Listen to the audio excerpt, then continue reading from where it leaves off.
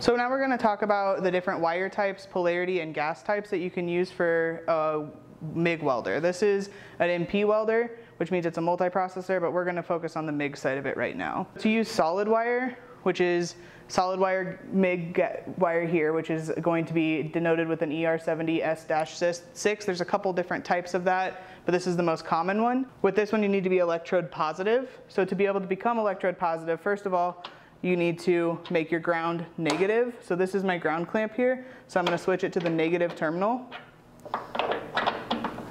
And then to make this machine electrode positive, I need to put my polarity jumper into the positive terminal. This is my polarity jumper, put it into the positive terminal, and what that does is internally it tells the machine that this is my MIG gun and that it's going to be positive. So with solid wire, you have a couple different gas types that you can use. Generally, we recommend 75-25. It's a good general use. You can use it for most thicknesses of material. If you're looking for really deep penetration, you can go to 100% CO2. If you are looking to try to spray transfer, you need to go to 90-10 argon CO2 mix.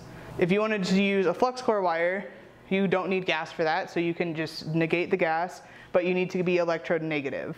So to be able to do that, again, you're going to change your polarity jumper, let it hang for a second, you're going to make your ground positive.